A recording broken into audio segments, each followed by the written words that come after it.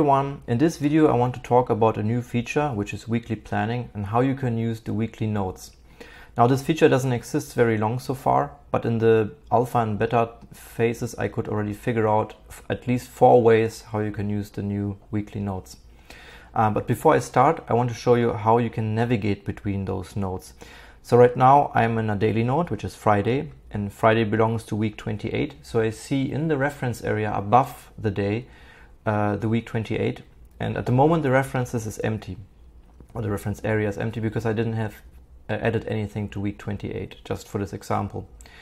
In the sidebar, in the left sidebar, you see it changed a little bit, and you have a tab for daily notes as usual, and below daily notes you have a new option, which is weekly notes.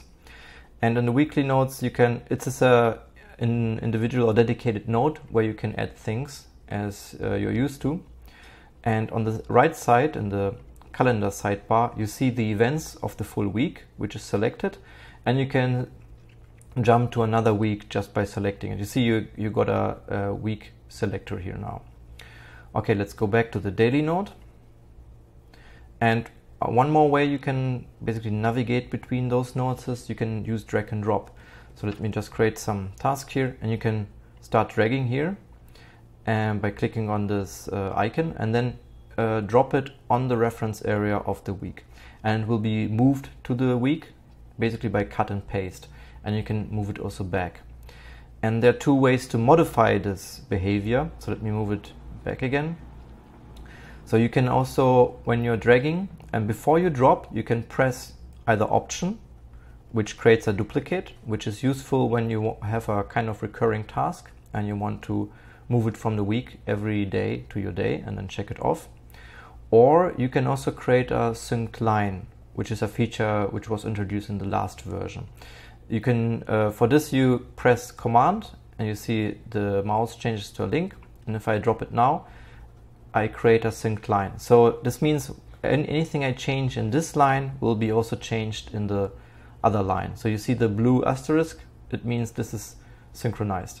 So if I check it off and you wait a couple of seconds, then it will be also checked off in the weekly note. And weekly notes just show open tasks, headings, and bullets.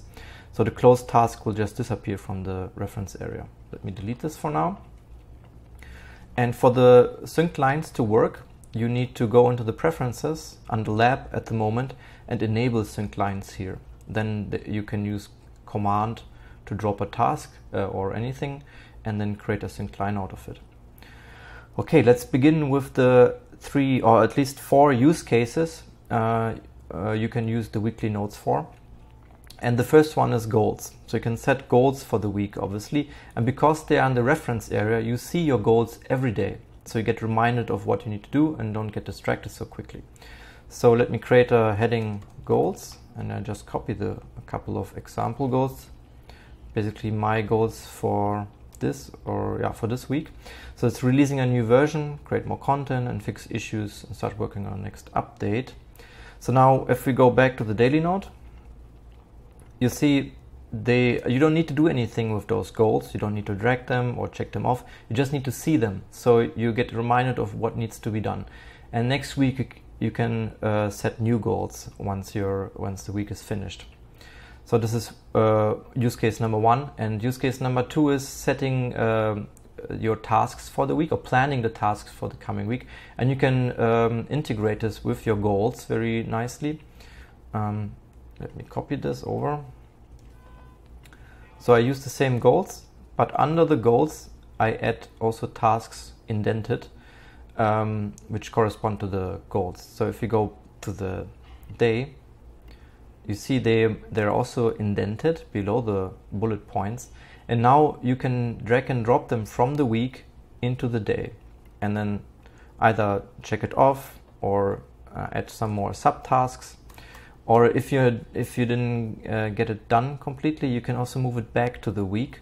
And if you drop it on the last task in this case, or on one of those tasks which are already indented, it will also automatically indent it for you again when you drop it.